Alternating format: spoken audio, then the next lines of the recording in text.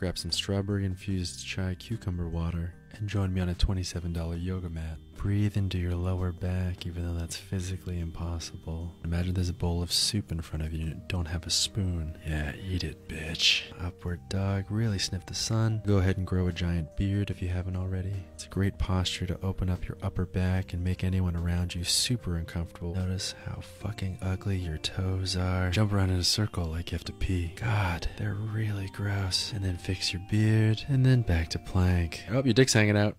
Dick's out, buddy. Nice. Go ahead and take a moment to think about how weak you really are, and how stupid you are, and how generally you're just kind of a loser. Okay, great. Now step to the front of your mat, palms to your center. Another chaturanga. And then you guessed it, a chatalupa. Watch out, that bird's gonna steal your yoga stuff. We'll do a side plank with a selfie, dog pose, cat pose, dead guy pose, and flamingo. Salute the sun, namaste.